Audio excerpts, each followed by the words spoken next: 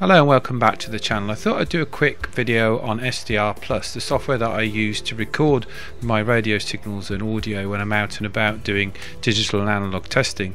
Now, TechMinds has done a superb video on this, and I'll put a link in the description to his channel where he explains how you set all this up, and I do this the same way using a simple SDR connected to an external antenna. Now, digital signals are everywhere now. You'll find security personnel, people you want to listen to in the past, are now all using digitally encrypted systems, so you really do need to get a digital setup in your software to be able to do that. Now, the SDRs are available very cheaply from eBay, as you can see here, and you can set these up with your analog SDR software using TechMinds guide, as I've already mentioned. Now, it's a very good guide, very comprehensive, but there are a few little tweaks and tips and hints that he probably didn't mention in that video that I thought I would just mention here, which might help people that are struggling, as some people do seem to be struggling. First thing you can do when you enable this after you've installed the DSD Plus software is to go to the side menu and to make sure you've got narrowband FM selected as your input frequency type, and then in the output, this is on his guide anyway, but make sure you've got the virtual cable on the input selected there, and that's very important. And turn off your squelch. That's another thing that wasn't mentioned. If you have your squelch enabled, this won't work properly.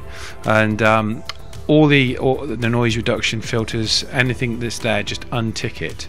Very useful to do that. It will really improve things. Then go down to the DSD interface and make sure that you've got the virtual cable on the input side as well.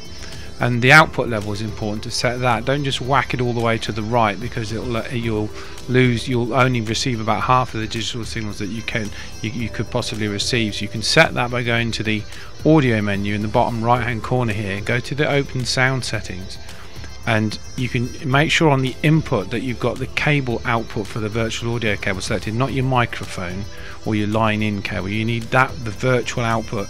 And when you've actually got DSD running, you'll see the level come up in that window underneath it, and you'll be able to adjust the level. You just want it just off of peaking. You don't want a completely red filled box, because that indicates that you've got too much signal going in. So get your DSD running, and then you'll actually be able to set it up properly in there, and you'll find you'll receive a lot more signals that way.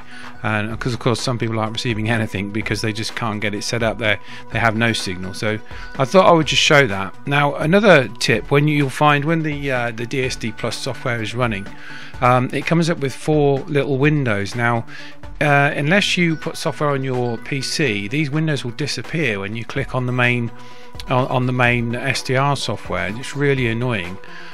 So what I was going to show you is some software you can download for free, which lets you set any window in Windows so it appears on top.